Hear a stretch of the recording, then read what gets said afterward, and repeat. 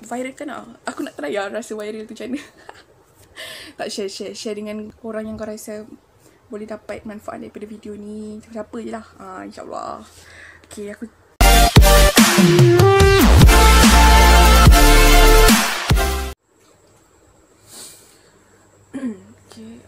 Assalamu'alaikum warahmatullahi wabarakatuh. Okay, so hari ni aku tak berapa nak positif sangat. Baik, aku cubalah untuk jadi positif sekian. Okay. Tak, aku serius. Aku nangis ni bukan sebab aku sakit, tahu, bukan. Tapi aku macam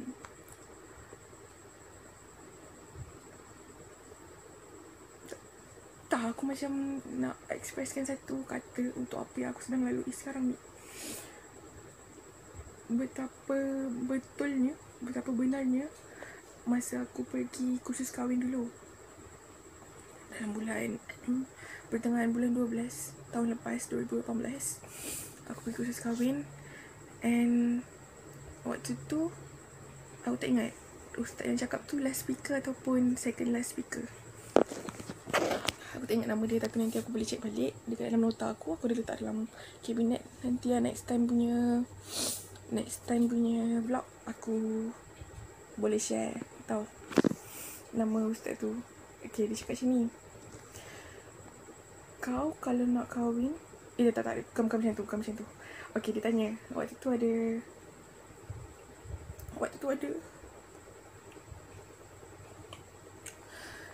kan speaker kat depan, ustaz tu kat depan lah. And then lelaki perempuan macam tu kan, duduk dia sebelah tempat lelaki, sebelah tempat perempuan. Waktu tu ustaz tu tanya, okay, sekarang ni jujur, kau nak kahwin kenapa? Macam tu soalan dia. Itulah soalannya. Kau nak kahwin kenapa? Kau nak nikah kenapa kan? So dia tanya perempuan dulu, sebab dia kata lelaki aku dah tahu dah, semua nak macam tu kan. Situ aku macam okay, tak apalah. So ustaz kata nak tanya perempuan lah. Okay, so dia tanya seorang-seorang, tapi tak tanya aku, dia skip. Dia tanya random. Okay, dia tanya seorang makan. First kali dia tanya, tunang ada kat sini tak? So akak tu cakap lah, ada tu, mana satu tu, dia tunjuk lah. And then ustaz tu macam warning dekat abang tu lah, kata abang tunang akak tu lah, dengar elok dia kahwin kenapa kau dengar elok macam tu. So akak tu jawab nak bahagia. So and then dia tanya orang lain lagi, nak kesetiaan macam tu. Soal macam klise lah, perempuan semua nak happiness. And apa yang diminta tu, apa yang diharapkan tu, semuanya positif, tak ada negatif pun. Okay lah, fine. Okay, aku macam mujur lah, tak ditanya kan. Okay. And then the thing was, benda berlalu.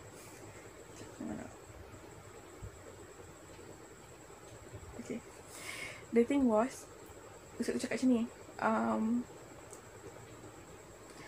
alah hai, so, jawapan semua jawapan klise, semua jawapan happy, nak bahagia, nak anak, nak tu, nak ni, yang benda-benda yang happy lah, benda yang positif. Positif macam aku, tak adalah. Tak, bukan. Okay, lepas tu ustaz tu pun cakap, sekarang ni kalau kau bukan, ustaz tu cakap macam ni, bagi aku jawapan yang ustaz tu dia guna aku kau tahu supaya lagi dekat. Kan kita orang benda muda gitu. Cakap bagi satu jawapan yang rare lah, dia nak dengar yang rare macam tu. So aku pun macam tengah terfikir, aku terfikir dulu, aku nak try lah jawab supaya nampak rare gitu kan, aku dapat jawapan rare tu kan. Tapi aku tak dapat, aku pun diam je. Lepas tu ustaz cakap, kau kalau nak kahwin sebab nak bahagia, sebab nak anak, baik kau matikan niat kau nak kahwin tu. Sebab apa? Sebab kau memang takkan dapat bahagia tu, kau takkan dapat anak. Macam tu, gitu lah. Jadinya, the point is, ustaz tu dia suruh tajdid niat. Tajdid niat tu maksudnya perbaharui niat. Perbaharui niat, which is kau kahwin sebab redha Allah. Sebab nak redha Allah. Biarlah, macam mana, lantak lah orang cakap macam Contohlah orang tanya, kenapa kau nak kahwin sangat? Kau dah katal ke? Kau dah gelenyah sangat ke nak kahwin kan? Kau jawab je sebab kau nak redha Allah. Memang kau nak redha Allah. Lepas tu orang cakap, alah klise sangat lah jawapan kau nak redha Allah. Kau baik sangat ke macam tu kan? Kau abaikan je sebab memang benda tu yang kau nak. Sebab apa? Ustaz tu cakap lagi. Ni bukan aku cakap, ni aku je sampaikan je ilmu yang aku dapat masa kursus kahwin aku dulu. Okay, Ustaz cakap, kalau kau nak redha Allah, engkau sakit lah macam mana pun, engkau gaduh dengan lelaki kau macam mana pun, ataupun Allah landakan kat kau satu ujian yang sangat berat, kau percayalah dekat la yukallifullahu nafsan illa wus'aha. Sebab apa?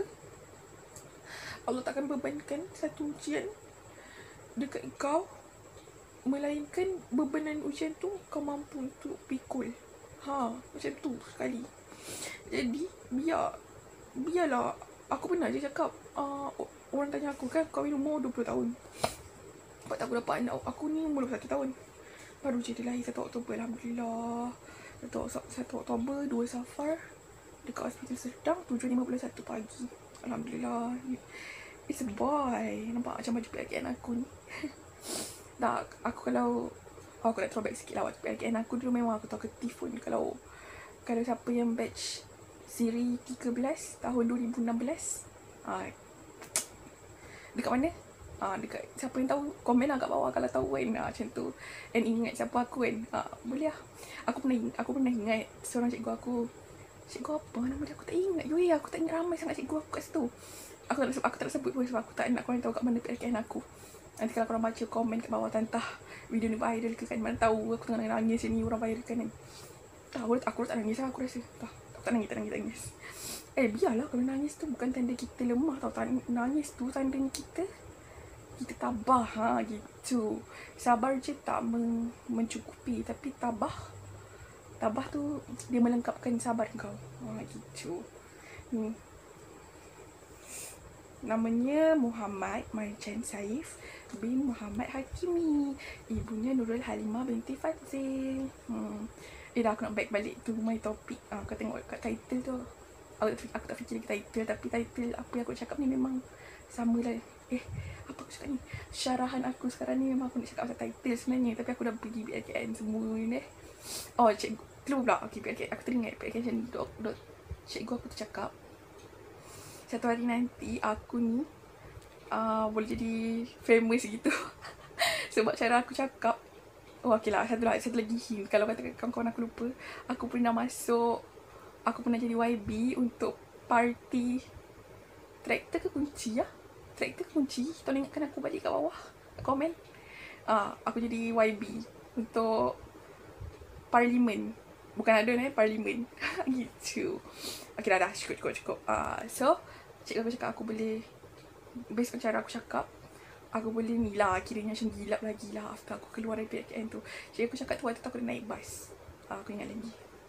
So nak cakap ni kat sini, la yukallifullahu nafsan illa wus'aha. Kan Allah takkan bebankan kita dengan satu bebanan yang kita tak akan mampu untuk hadapi. Jadi ni sekarang ni, kalau kau nampak orang nangis, kau jangan judge dia tak kuat tau, dia lembek ke apa. No, sebenarnya dia sangat kuat. Dalaman dia, inner dia. Kau cubalah untuk sembangkan dia. Tapi sebenarnya orang yang nangis waktu tu, mostly aku rasa dia nak take his or her time to be alone. Bukan lonely alone.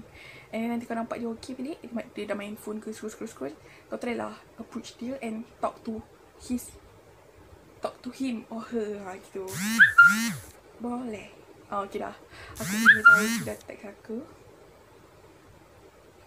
And aku nak kena settlekan something yang agak urgent.